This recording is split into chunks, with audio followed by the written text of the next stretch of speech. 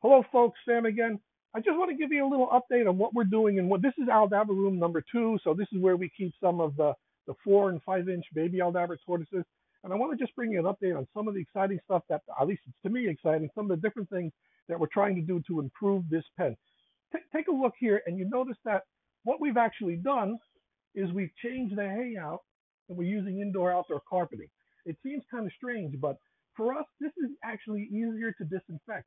We simply come and we vacuum up some of the poop, and then we actually disinfect that rug, and everything has a real well drainage underneath the carpet, so it all washes away. You can really see how nice and clean everything is.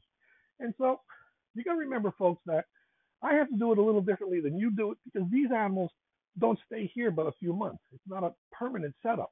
So my setup has got to be geared to handle more volumes of tortoises and be able to disinfect and clean more efficiently. So that's what this is really based on.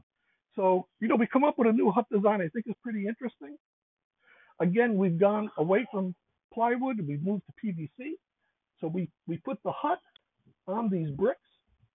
That allows them to dry out real nice. It allows the tortoises to dry out real nice. And then we just have this top that simply lifts up. And you see these two supports here. What we're doing there is we're just laying one of those pig blankets on top of there.